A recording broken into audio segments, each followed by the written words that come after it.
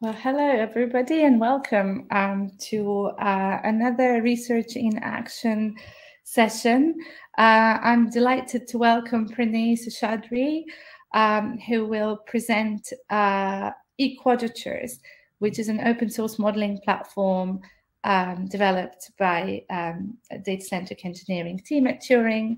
Pranay is a lecturer at Imperial and a group leader at Turing within the data-centric engineering group. And he's also a founder of Equadratures. So I'm really delighted to welcome Pranay to tell us about how this toolkit has been developed and what it can kind of do ideally for your projects, your work, your organizations. Just a bit of housekeeping before we dive in. There is a link in the chat that I've just posted. I'll just paste again for any late joiners. There's a link to a Google Doc, which is just a shared doc for our session today to take notes collaboratively.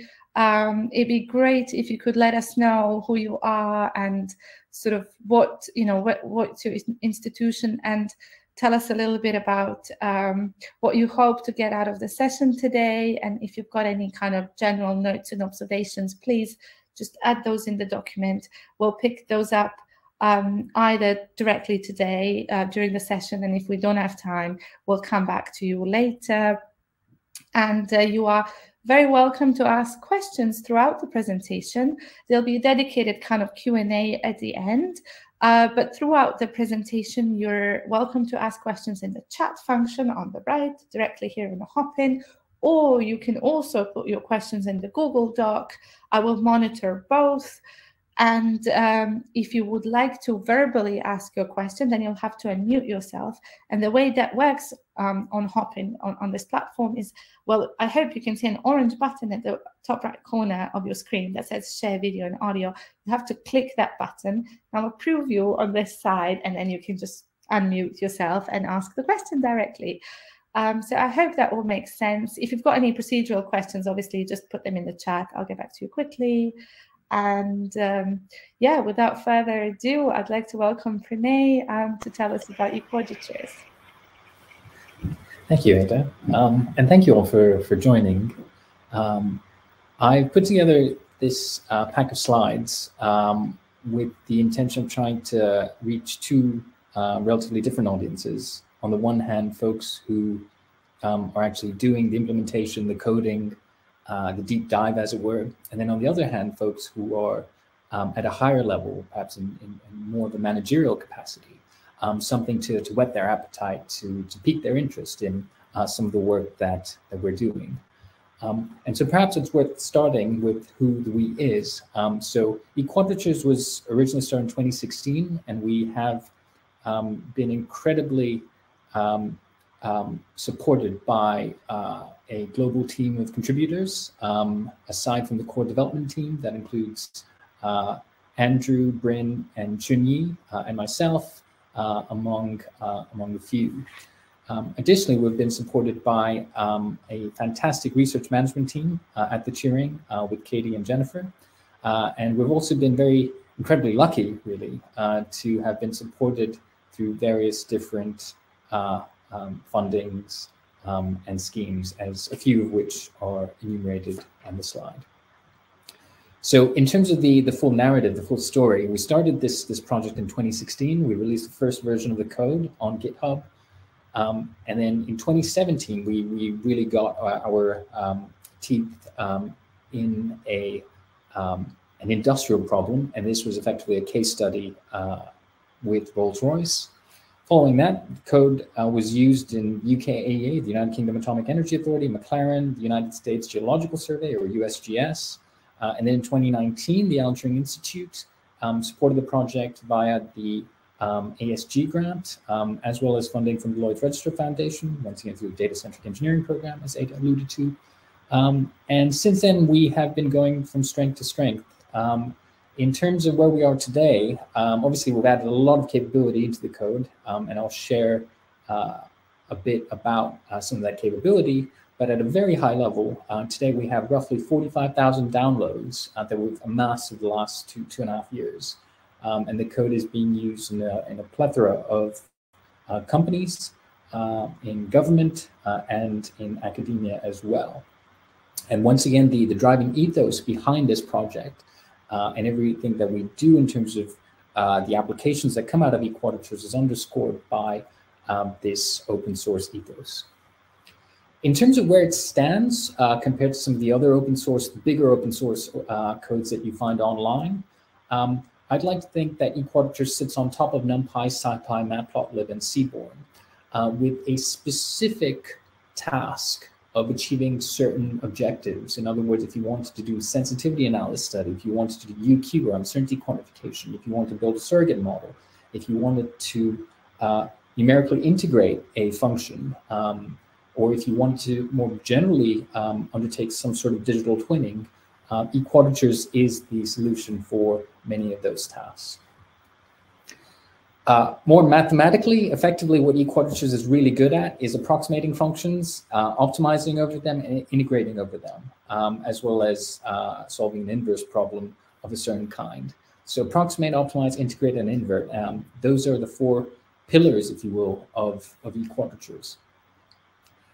Once again, at a higher level, what Equadratures does as a model development platform is it's able to ingest both real-world data as well as simulation data to be able to build models, and it can do both of them in tandem, which is something I will talk about towards the end of this presentation. It can build very simple yet explainable models using some of the machinery that I will introduce to you as we progress.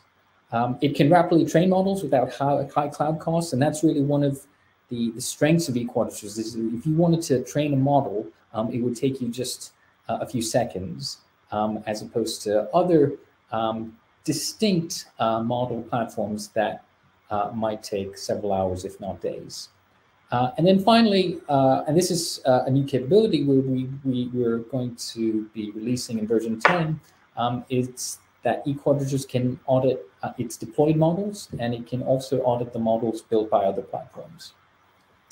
And perhaps the most important thing, all of this goodness is just 3 words away. So if you have a laptop, you can download Equadratures even right now through pip install Equadratures. It's also available through Conda by Conda install Equadratures.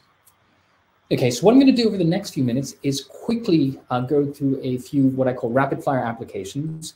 I won't go into too much detail, but I will try to go into sufficient detail so it gives you some sense of what exactly was achieved using Equadratures. So at a very high level, what I'm showing you here is a uncertainty quantification study. More fundamentally, it is a comparison between Monte Carlo, which is one might consider the workhorses of UQ, of uncertainty quantification. And this is just a comparison between what you get with standard Monte Carlo versus what you get with Equadratures. And this is for a variety of different functions. So here's another one. And once again, this is just an analytical test case, but it really shows you the strength, the numerical power of Equadratures in terms of being able to deliver uncertainty quantification estimates. What you're actually seeing on the screen is an exponential convergence in the output quantity of interest, which in this case is the error in estimating the mean. And once again, this all boils down to the underpinning numerical bits that we've coded in Equadratures, more of which I will discuss later on. Here's another example that we see all too often, and this actually formed the baseline for one of the case studies that I'll share with you later on. So imagine, if you will, you're given a data set. So in this case, it's a data set pertaining to a certain piston. So you have piston mass, you have piston area, you have the gas temperature, and then you have the quantity of interest, or the output quantity that you're really interested in either maximizing, in minimizing, or in more generally in really understanding. We have the cycle time. And throughout engineering, one always finds folks asking the question, well, I have this data set and I'm interested in the cycle time, but I'm interested in understanding which of my inputs is important with respect to the cycle time. And Equadratures is perfectly poised to answer such a question. Moreover, it can provide that answer to you in a very unique way, as I will demonstrate. For the data available, the polynomial approximation had a square value of 1. This indicates a very good fit. Additionally, the most important parameter, based on the total Sobel indices, was found to be parameter 2, the area. So what you just heard is effectively an output, one of the different outputs you can get from Equadratures. So given a few lines of code, as you see on the screen, particulars about the area, the mass, the pressure, and the other inputs, it's able to fit a model, basically a polynomial, to the data. And from that polynomial, which is constructed very efficiently, it's able to output the Sobel indices or metrics for sensitivity. And it's able to inform the user also of the quality of the fit associated with the model it's built. Here's another case study, slightly distinct. And so this is one pertaining to predicting the prices of houses, which one would consider as a very standard or classical machine learning task. Rather than use a single global polynomial, which we know for a variety of reasons is ill-equipped to deal with the nature of the data, what we've baked into Equadratures is its ability to fit together piecewise models. And so the advantage of that is that in the same vein as you saw before, or you heard before, it's able to estimate sensitivity indices based on each local polynomial. And so this is just an example of what you can get out. So what you're seeing on the screen right now is effectively a categorization of different houses based on the latitude and the longitude, which is something that the code has inferred. And it's also been able to infer how, depending on where you are, the sensitivity metrics, i.e. what really drives your house price, is dictated by different conditions. So for instance, in regions that are red, you see that the average occupancy has a greater sensitivity than in regions that are dark blue, as indicated over here.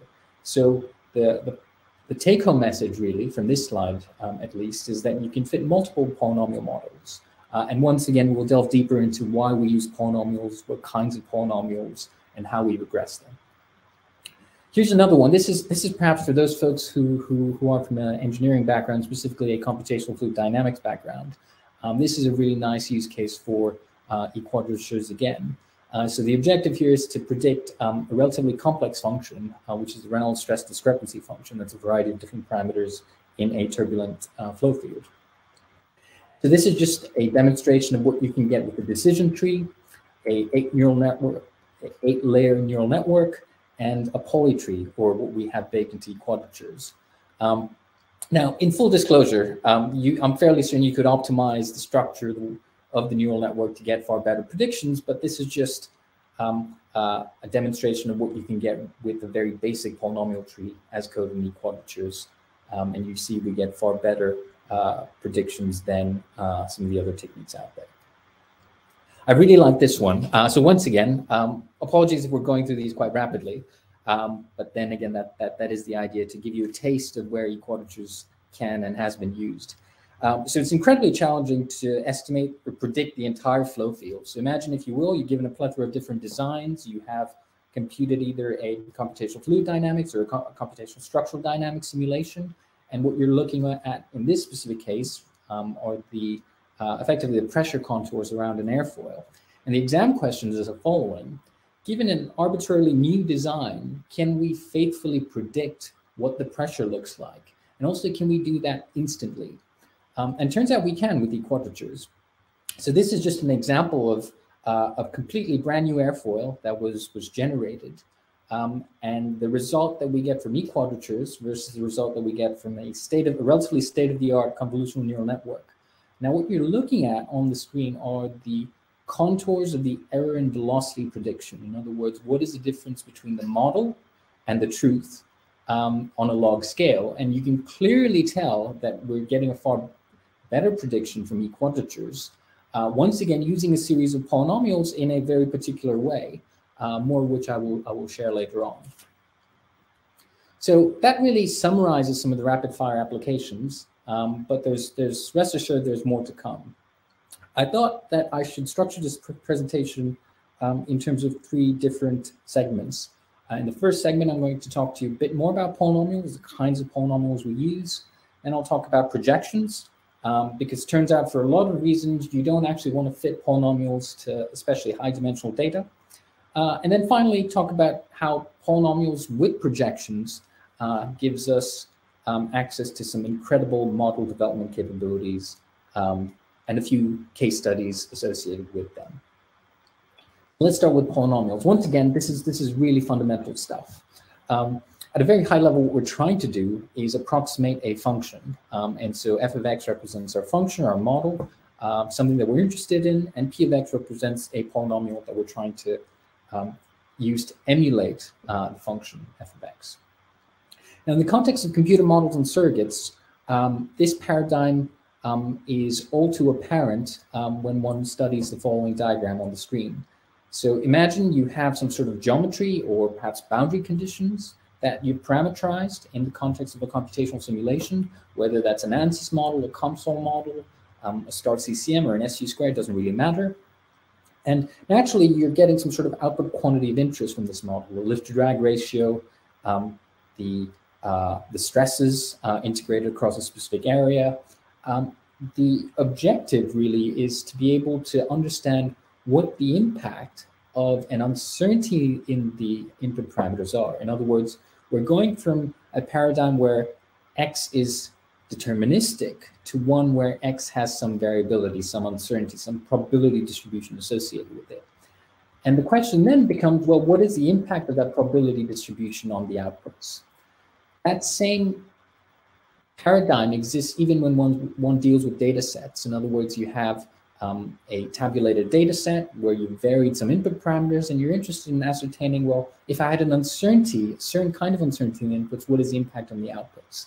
Now, that's very related to this idea of being able to build a surrogate model to the data as provided.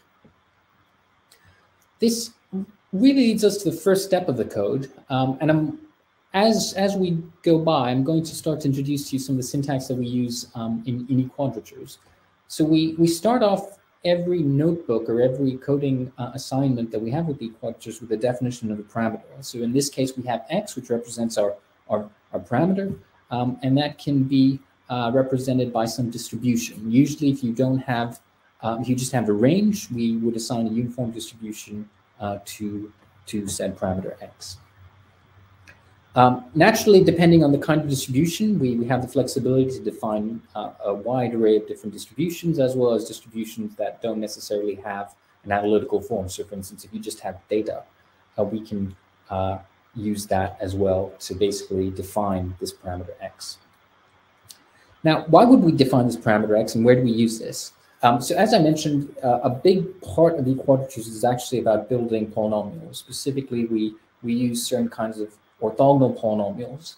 And the way to think about a polynomial, quite simply, is just a weighted sum of some basis polynomials. Another way to look at that is in terms of a matrix times a vector. So you can imagine you have all these basis polynomials that you stack in a matrix. These are known, so we definitely know what these are. And then we have some unknown model coefficients given by the alphas. And what we're trying to find for a given function, we're trying to approximate our function f of x using a polynomial, we're trying to ascertain what these unknown model coefficients are. Now, we use orthogonal polynomials because they have some really interesting special properties, especially in the context of uncertainty quantification. For those that are familiar with uncertainty quantification, you're probably also familiar with this idea of polynomial chaos expansions. And in fact, that's really where Equadratures was born as an open source tool to replicate a lot of the research that we saw, this is back a few years ago now, within the remit of polynomial chaos expansions. So once again, we go back to this paradigm where we have uncertainty in the input parameters. We have some sort of a model, and we're trying to quantify what the impact of that uncertainty is on the lift-to-drag ratio, on integrated stresses, etc. So what we do is we replace our expensive computational simulation with a surrogate, a polynomial p of x, and we select the basis terms, the line item that I said was deterministic. So here I said that the matrix on the right-hand side, the first matrix of the different polynomial bases, those are known, and in fact, those are selected based on what the uncertainty is. So for instance, if you have a Gaussian uncertainty, we use Hermite polynomials. If you have a uniform uncertainty, we use Legendre polynomials, and so on. And the reason we do that is just because we can then estimate the mean to be effectively the first coefficient and the variance to be the sum of the squares of all remaining coefficients. And basically, there are these really nice properties for computing integral quantities that turns out you can quickly ascertain just by inspection. So I just look at the mean coefficient and I know something about the impact of a certain uncertainty on my model. So in essence, you can really think of our approximation problem as the following, that I have f of x and I'm trying to approximate it with p transpose x alpha, where alpha is the unknown. Once again, we know what p of x is because we know what the uncertainties, usually we know what the uncertainties are in this kind of modeling paradigm. One way to solve this, although there are any number, is via least squares, where you effectively solve the following two known problems. So you have a few evaluations of your model, f, and based on that, you're able to solve this by QR factorization amongst a variety of different other techniques. Okay, so there is, however, a problem with what I've just said, and I'm going to now enumerate what exactly the problem is. So if you think about it classically, polynomial interpolation or regression requires at least as many model evaluations as unknown coefficients. If I think of trying to fit a quadratic model, I need 3 model evaluations. I need to be able to evaluate my model at 3 different locations. If I'm trying to construct a model in 2 dimensions, a quadratic model in 2 dimensions, including the mixed terms, then obviously I have 9 unknowns. And then if I try to do it in 3 dimensions, I have 27 unknowns, and so on. And so as you probably gauged, as we go to higher and higher dimensions, this cost rises exponentially, which obviously isn't a good thing. Now, one can reduce the number of model evaluations for certain problems using a variety of different techniques. These include reduce the order in each dimension, reduce the number of bases terms. So you want to reduce the higher order interaction terms, or you can utilize some sort of regression or some sort of sparsity. In other words, you assume that most of the unknown alphas, or a significant majority of the unknown alphas, are 0 or close to 0. And so this idea was actually something that we really got us started. So we had a paper, I think it was back in 2017 now, titled effectively subsampled quadratures, and that's really where Equadratures was born. This idea of being able to parsimoniously evaluate your high-dimensional model or data set, and being able to extract a polynomial model from that, a polynomial surrogate that captures the variability associated with your high-dimensional model. And that really formed the first case study that we did, which was with the United States Geological Survey. This was for being able to better understand the impact of coastal hydrodynamics on vegetation. Effectively, the problem statement as it stands is that underwater seagrass protects our coastlines by reducing the impact of storms. And being able to understand the different environmental factors that threaten that is of vital importance. And so when they came to us, the United States Geological Survey, they wanted to perform a sensitivity analysis very similar to the one that you heard a few slides before. And they wanted a really quick turnaround. And the reason they wanted that was because they quickly wanted to make some sort of a decision based on the output of this sensitivity analysis task. So what you're seeing really is a comparison between what Equadratures, which is what they ended up using, took them 2 days, or 2.5 days, whereas another commercial package would have taken them roughly 14 days. And the reason for that cost is because of the number of model evaluations and the cost associated with each model evaluation itself.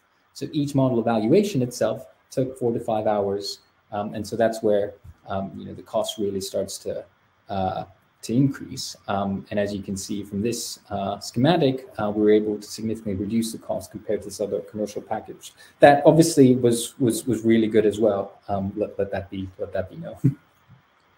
Okay, so it turns out for some problems you can play around with the bases, the kind of sparsity as well, and as a consequence reduce the number of model evaluations that are required as mentioned before. However, for higher dimensional problems, a distinct strategy is required in order to avoid what's classically known as the curse of dimensionality, i.e. my model has too many parameters. Because obviously as your model's parameters increase, that leads to a data analyst or an engineer suffering from the curse of dimensionality, as I've tried to articulate, albeit a bit poorly in this cartoon. And that brings us nicely to projections. So very loosely, the kind of dimension reduction we do in Equadratures is similar to PCA, but distinct in the sense that we are trying to reduce our data, project our data onto some subspace, but that subspace has to be driven by the variation of the function. And that's where it's quite distinct from regular PCA. And so principally what we're trying to do really is identify a matrix M and be able to project the data over the space associated with this matrix. So let me just provide a few numbers here, because that'll hopefully help, it'll make it easier to digest these in the next few slides. Imagine, if you will, D is 25. I've chosen it for a good reason, as you will see. So imagine D is 25 and N is 2. And so effectively, instead of this model, this data set that I'm about to introduce you to be a function of 25 variables, by projecting it, we're hopefully trying to have a model of 2 variables only. Now, before we delve into the actual case study, I just wanted to give you some perspective on dimension reduction for a variety of reasons, but one, because I think this is quite interesting from a geometrical standpoint. So imagine, if you will, you're given a cube, right? So you're given this 3-dimensional cube, and you're projecting it on a plane. So imagine you have a light source, you have a cube, and then you have a plane, much like as shown in this diagram. We have a human being walking, and obviously they have a shadow, and a shadow is effectively a 2D projection, in this case of a 3-dimensional object. So depending on the orientation of your cube, you could end up with something that has 4 edges or 6 edges, right? Depending on how you rotate it with respect to the light source. So imagine now you take this cube and you fill it with quite a few yellow marbles, as you see on the screen, right? Depending on the rotation that you have, you might probably end up seeing something that looks like this. So this is effectively what we call a zonotope. It's a projection of a 3-dimensional cube on a 2-dimensional plane. And the reason I keep saying a projection on a 2-dimensional plane is because it's easier to see. Obviously, if you project in 2D, it's easier to see, it's easy to plot. It's something that you can print out and share with your engineering and your manufacturing folks as well. So if we now increase the dimensionality, so now we have a 10-dimensional cube. Obviously, we don't know what a 10-dimensional cube looks like, but imagine you have a 10-dimensional cube and you project once again onto a 2D plane. This is what you might end up getting. If we go to 50, you get this. Once again, just bear in mind that those yellow marbles that I mentioned, there are many of them, and we spread them uniformly. So within the cube, we spread them uniformly, but it turns out when you project, you start to observe this characteristic that they all start to cluster towards the center. And if anything, this really gives you a sense of how big the volume associated, in this case, with a 300-dimensional cube is. Just the number of edges is massive. And if you have, for instance, a 300-dimensional problem, it's virtually impossible for you to be able to evaluate models at all the different edges, if at the very least that is what you wanted to do. And this really motivates this idea of being able to identify strategies for data-driven dimension reduction within the context of different engineering and manufacturing models. So that nicely brings us to our second case study, which was done over a considerable period of time with Rolls-Royce. So what you're seeing on the screen is a parametric mesh that defines one of their research fan blades. And so at the time, I spent quite a bit of time meshing this blade, which is why I do include close-ups into the hub and the tip mesh for folks on the call who have done some CFD. It was, it took a lot of effort to get a really good quality result. Anyway, I digress. So as part of this study, we ran a design of experiment. And because of the computational budget, we're very cognizant of the fact that we can't really do a full factorial design. And we need to come up with a more efficient way to explore the design space And so that led us to what I'm about to share with you. So imagine, if you will, you have run some DOE. So in this case, it was just randomly selected points within a 25-dimensional cube. And what you're seeing here on the different rows are different designs. And here are the efficiency and the pressure ratio values for this research plane. Now, if you were to randomly project, in other words, if you were to take M transpose X, so where X effectively represents a row associated with this, this table, as you see, if you were to randomly project onto an M, you would observe something like this. So this is a random 25×2 matrix, and naturally you don't really observe any structure, and why would you? It's just a random projection. And so the question, therefore, is, can we come up with a more structured way to determine what M is, to be able to generate effectively the same graphic, but have something useful come out of it? And that nicely leads us to the next topic of tying polynomials with projections. So this is a bit of a digression, but obviously relevant. Imagine you are in the space of this fan blade, this 25-dimensional fan blade. And obviously there are regions of this within this 25-dimensional hypercube that, along which the efficiency or the pressure ratio, whatever output quantity of interest it is that one is interested in, vary a lot. In other words, there are these gradients, as you see over there, where so there are gradient values that are large, and obviously on the planes, the gradient values are small. So this is just an analogy of thinking about your function in terms of a landscape. So you have the mountains and you have the plains. And we're actually interested in identifying what are the linear combinations of the inputs that actually tell us or are indicative of regions where the gradient varies the most. In other words, I'd like to identify the peaks and the valleys as opposed to the flat plains. And so in order to do that, what we do is we shy away from this idea of being able to approximate our original function with a full polynomial. But indeed, what we try to do is try to approximate it with a polynomial over a subspace, a projected polynomial, if you will. In other words, P of M transpose X. And so then the problem that we're solving, once again, is the two-norm minimization, but it's a little more involved because it requires us to not only ascertain what the coefficients of this polynomial are, but also what the subspace is, i.e. what are the entries of this matrix M that we do not know, in the hope that this matrix provides some sort of structure into this data. At least for the purposes of this case study, we're interested in the efficiency associated with this fan blade in 25 dimensions. So to determine what M is and to determine what alpha is, that's 3 lines of code in Equadratures. For the technical folks, what we're effectively doing is we're implementing a version of this beautiful algorithm called variable projection, which is effectively solving this problem over the Grassmann manifold to ascertain what the elements of M are. Once you've figured out what M is, figuring out the coefficients, the polynomial coefficients alpha, that's relatively trivial.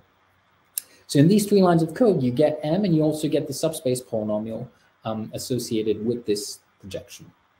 And if you're interested in the Sobel indices or the moments, that's also just 2 extra lines of code. Okay, so if we go ahead and implement that, this is what we observe. Now what you're seeing is some real structure. In fact, within reason, one could say that turns out this 25-dimensional problem is actually a quadratic over 2 dimensions. In other words, when we take this 25-dimensional data, we project it over 2 dimensions, turns out, lo and behold, the efficiency of this fan research blade is actually quadratic. And now what's interesting is if you study what M transpose X actually is, in other words, if you start looking at the columns of M, they actually reveal some really interesting physics. In other words, what linear combination of all your design variables really governs or really drives the efficiency. So that was one interesting factoid that came out of this case study. On the whole, however, we're able to design these zonotope maps, these projection maps. So once again, because this is a 2-dimensional projection, as you see on the screen. If you just take a bird's eye view of this and fit a response surface through this, in other words, if you use the polynomial, this is what you get. So this is really a map that represents a 25-dimensional design space projected on 2 dimensions. And what you're seeing on the left-hand side is the efficiency subspace map, and on the right-hand side is that for pressure ratio. I won't go into detail, but there are a lot of quantitative trade-off studies that you can then infer, which is obviously of value to Rolls-Royce as part of this case study. In other words, if I have to increase my exit angle by a certain amount, what is the impact on the pressure ratio? What is the impact on the efficiency, etc.? So there are all these trade-off studies that you can quite easily design based on these subspace projections from Equadratures. Okay, the last point I would like to leave you with on the technical front is this idea of, once again, going back to this analogy of mountains and peaks and valleys and the flat plains. From the perspective of performance, one is really interested in understanding, well, what are the peaks and the valleys? In other words, where can I really increase the efficiency? Where can I control the pressure ratio? But from a manufacturing standpoint, we're actually interested in the flat plains. In other words, where can I vary the geometry or conditions thereof such that the performance does not vary?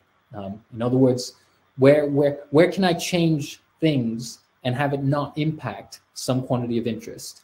And that idea is actually really powerful for manufacturing. And in fact, we wrote, because there was so much to say about it, about not just the idea, but the different computational methodologies we have in Equadratures to deliver that.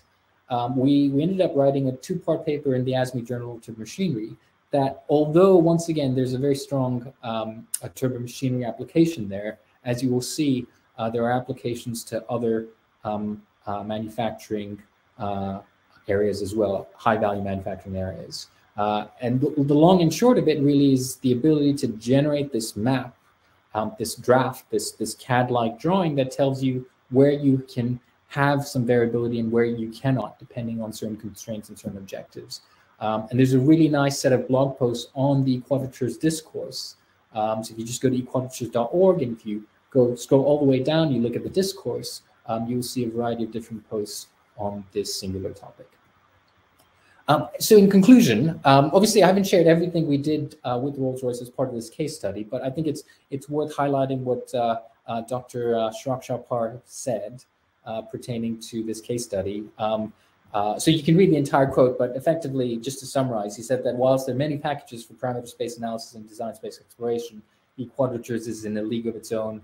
And at the end of the day, we're able to generate these interpretable models that folks in Rolls-Royce have found very useful and still continue to use today. Okay, so in the next just 2 minutes or so, I'm going to quickly go through some of the upcoming attractions we have as part of the version 10 release, which is coming this week, believe it or not. So for those of you who actually did run the pip install Equadratures command, Friday this week, run it again, and you'll have a brand new version of the code.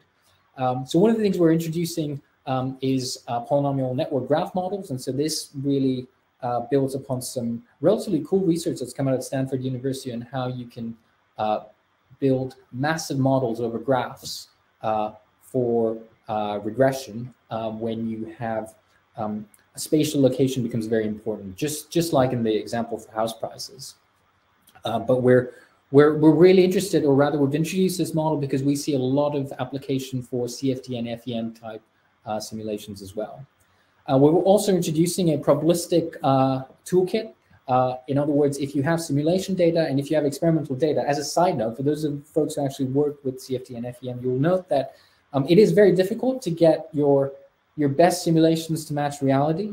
And that's primarily because there are always uncertainties that one has not factored, or certain things that one cannot model within the simulation. I'm happy to give any number of examples on this.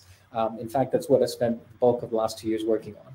But that aside, the reason we've introduced this is to account for that mismatch between simulations and real data, as well as to acknowledge the fact that typically in most modeling endeavors, you'll have a series of different models. So you'll have a low fidelity one, you'll have a mid fidelity one, and then perhaps you'll have a high fidelity one with with different runtimes for associated with each of them. So just to crystallize that, here's a very, very good example. Once again, I'm going to go through this relatively quickly, but feel free to ask queries about this later on. So what you see over here is a snippet of data from a von Karman Institute experimental case study, and you also see some CFD. Now this was for 3 different parameters that were varied, and the output quantity of interest in this case is a surface integrated heat transfer. Now, what you'll note almost instinctively is that the CFD doesn't actually experiment. In fact, the trends aren't always consistent as well. So it's not that there's a consistent shift between the CFD and the experiment. However, what we've done in Equadratures, once again, this is building upon some recent research that we have done as well, is be able to use the CFD despite the fact that it's not entirely accurate with respect to the surface integrated heat transfer. In other words, the CFD is yielding some important physics, but it's not capturing everything that we need. But the challenge is, how do we isolate things that are important that we feel can add value to a model that combines both of them, that assimilates both distinct data sources? So here's just a quick example. So if you were to try to fit a model directly to the experimental data using the Bayesian formalism that we've baked into the code, you don't really get any good results. However, if you combine the CFD and the experiment in Equadratures, once again, it's just a few lines of code, you can have a model, as you see on the right-hand side, that delivers a really crisp fit to the data. So this is something that we're really proud of, because it's a really nice way, principled way to fuse simulation and experimental data, especially when they don't necessarily agree. Finally, for those folks who have used Equadratures, we recognize that some of the syntax is perhaps a bit verbose. And so in version 10, we're really streamlining the syntax. So in other words, if you want to fit a model, if you want to do UQ, or if you wanted to do some dimension reduction, all of those functions will now just be one line of code. And obviously, you can delve into the documentation to understand what exactly the code is doing later on. With that, I'd like to thank you for your time, and I'm happy to take questions, any questions that you may have. Thank you so much, Pranay, and thank you to Jack, Lindsay, and Patricia, who've already asked questions. Lindsay, Patricia, Jack, you're very welcome to join the session and unmute yourselves. As a reminder, you would join by clicking on this orange button at the kind of right corner of your screen. So I think I see Jack. Hopefully, yes, you'll be able. Okay, so we can hear you. Perfect. You can ask a question. Thank you. Hi, thanks for the talk, Renee. It was interesting. So my question was, could you comment on the relationship between the polynomial chaos type approach used by Equadratures and a Gaussian process, which is something I'm much more familiar with? Are they basically the same thing if the eigenfunctions of the Gaussian process kernel correspond to the particular polynomial space used in the PC expansion? Yes. So if you do have a polynomial basis, then, and this is also what we show in our latest paper, effectively a polynomial with an orthogonal, effectively a Gaussian process with an orthogonal polynomial kernel is what we have. So there's a one-to-one parity. Now, the distinction arises based on the way one chooses points and the way one adapts the basis terms. And so that's something that is arguably slightly distinct to a lot of the PC literature out there, at least thinking about literature from the early 2000s on polynomial chaos expansions. Over the last couple of years, there's been a strong effort on being able to have accommodate a wide variety of basis terms, as well as have flexibility in the way we compute the coefficients and correspondingly, therefore, what the design of experiment is. And that's where there's been quite a bit of innovation. And then obviously there's kind of aside from those points, there's also obviously the idea of just cost, right? So standard GPs, as we were all too well aware, has order n cubed. And that's primarily because of the cost associated with matrix inversion, whereas here it's just a vector matrix multiplication, because once you have your basis, it's trivial to, once you have your basis and your model evaluations, it's trivial to determine what the coefficients are.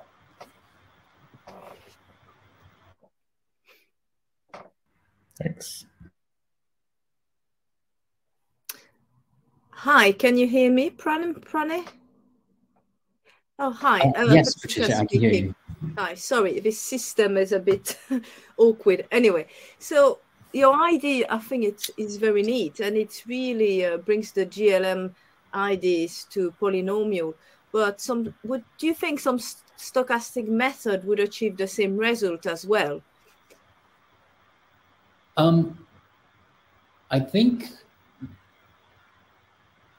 I suppose it would vary based on the application. That's probably the best way to state that, because obviously with generalized linear models, there's a lot of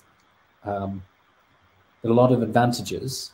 But that said, what you can do is you can, fit a generalized linear model, but then choose orthogonal polynomial basis terms. So there's quite a bit. I suppose there's not really there is a lot of overlap.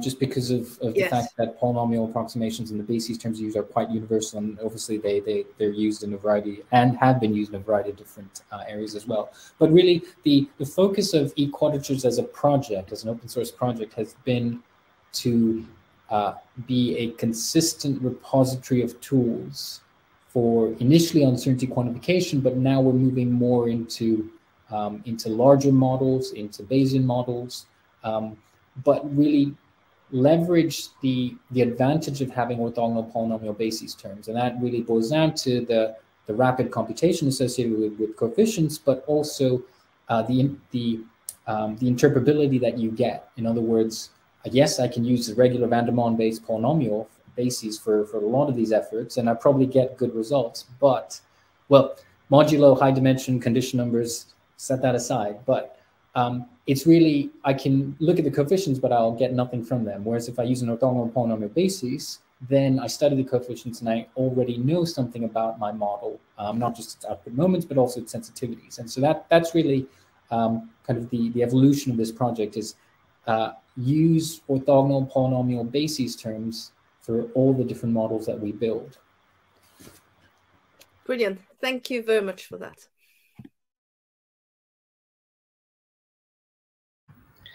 We have Farhana has just joined as well. Did you have a question? Hello. Hi, Pranay. So my sorry. So my question is more applied side of it. So if I have two large matrices, one is designed with more structure and one is more random. And if I want to see, like, if I just want to verify how structured, or in terms of, let's say, in terms of rank, one matrix is among these two, can I use this platform to do that?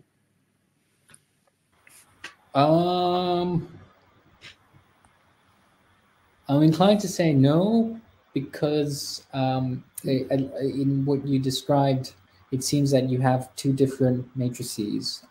Just once again, I'm just going to repeat what you've said, just so I've understood it. So you have two different matrices. One seems to be a bit more structured than the other, and your query is, can you use Equadratures to get some sort of information about the structure? Is that correct? Yes, some kind of information, or just let's say I want to say one matrix is more structured than other. If there any quantifiable way, or any kind of quantity this platform can give me, or anything that kind of says is less uncertain or most uncertain, something like that. Only if one or two of the columns associated with your matrix, if you imagine you have like 10 different columns, but if one or two of those columns are dependent on the first 7 to 8, then yes, that you can just, if you're able to separate the columns, in other words, you're able to delineate between inputs and outputs, then you can. In the same vein as I showed before, where we typically have some sort of a data set where you have sample inputs X's and then you have a Y, then you can. Otherwise, I think it's a perhaps arguably a slightly different problem from the one that you can use this code for. Okay, so thank you very much for this. I will just give it a go, or probably have a look into the paper. I have another question. How the scalability? So if the matrices or data is quite large, if I have, let's say, 10,000 example, or let's say the matrix size is 10,000 by 800 and 500, right? So is there any scalability problem? Because I think underlying there are Bayesian going on.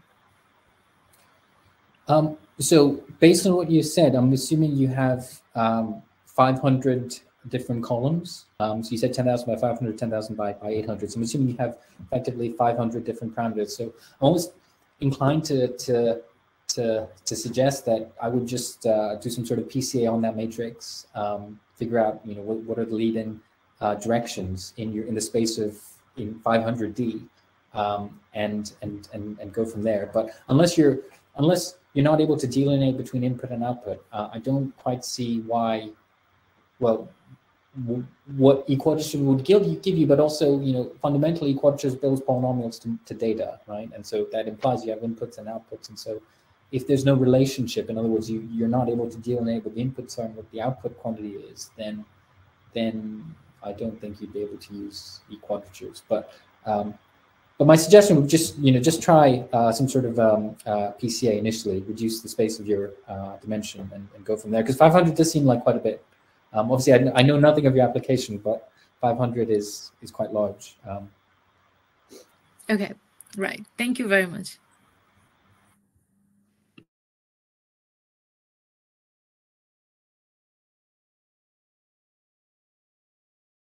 Thank you, Farhana. We've also had a question from Alistair in the chat for Pranay, which is, can you explain how the subspace methods behave with correlated inputs? Yes, excellent question. So obviously everything that underscores polynomial chaos expansions, and indeed the construction of orthogonal polynomials, requires that your inputs be independent of each other. That said, we have in the code, based once again on some really good stuff that's come out of Sandia National Labs, in particular a few papers by John Jakeman, on how to best construct orthogonal polynomials that can deal with inputs that are correlated. So we have that capability in the code, and so if you're willing to give it a try, do let us know how you get on. But long story short, we have to build a basis that is able to make your inputs independent, or seemingly independent, and then everything else ensues.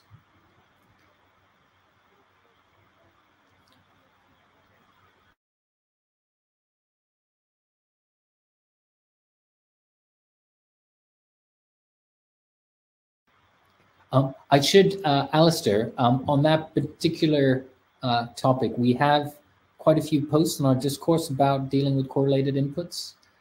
So that would be my first, I suppose if you have a case study in mind, or if you have some problem that you're working on internally pertaining to that, then I just quickly consult some of the stuff that we have in the discourse, and then and this goes for everyone on the call. If you're using the code and you have an issue, or if you have a query, we have a discourse forum that folks quite routinely post something in, like, I don't know how to do A, B, and C, or could you advise on D, E, and F? Obviously, you don't.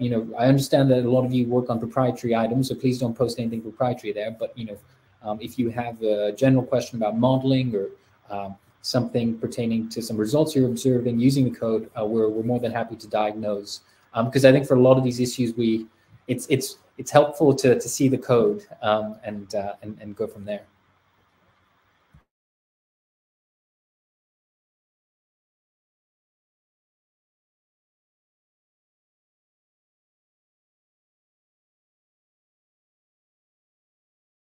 I think we've had David join.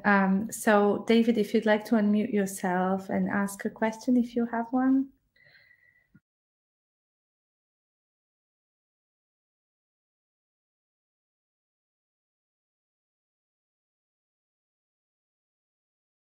You're still on mute, so I don't know if you're sort of trying to find the little button that says unmute.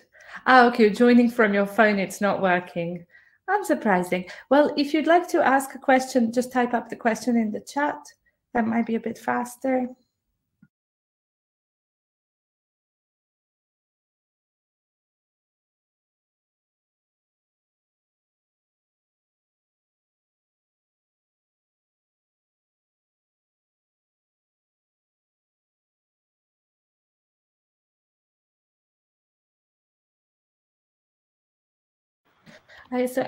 So David's question is, how sensitive were the results to turbulence levels, Pranay? That's very interesting. It varies, obviously, depending on the case that one is running. But it's tougher to build models when you're. It's tougher to build local polynomial models. Just to give you an example, a concrete example, downstream of a simple airfoil. In other words, if I'm trying to fit a polynomial to some design variables and I'm trying to model the static pressure downstream of an airfoil, it's a lot more challenging than doing something that's closer to the leading edge, just because obviously downstream of the airfoil, once again, depending on the angle of attack, but for the most part, the turbulence does affect quantities that you might be interested in, and therefore the quality of the polynomial that one can fit. We have, however, written quite recently a physics of fluids paper on how you can still build polynomial models, bearing in mind that they now have an uncertainty estimate. So there's a physics of fluids paper, there's an AIUK SciTech paper as well on those issues.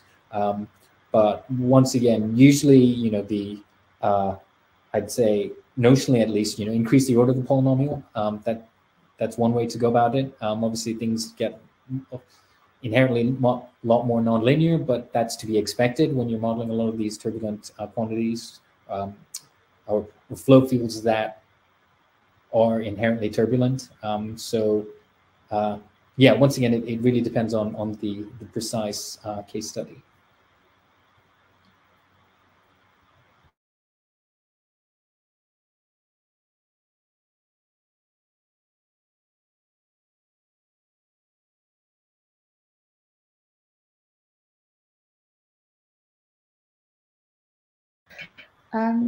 Thank you. And do we have any sort of last questions?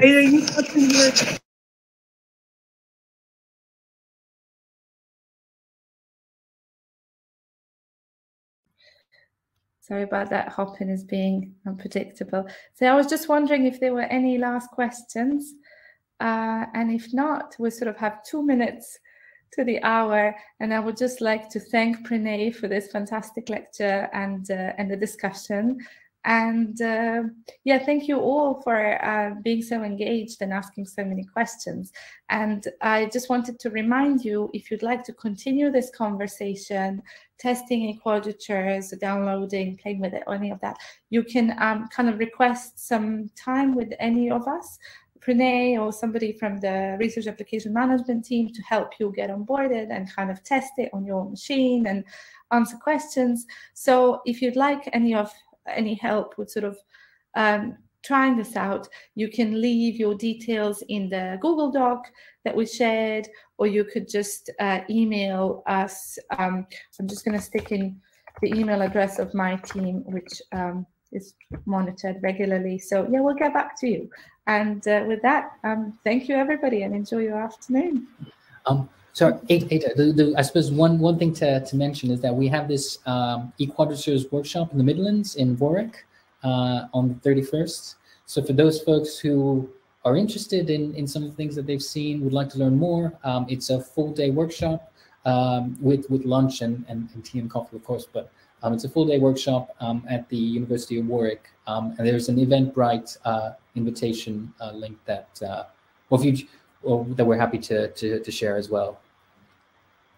Yeah, we can just post that Eventbrite into the Google Doc. So you just save the Google Doc link for your reference, and we can kind of take it from there.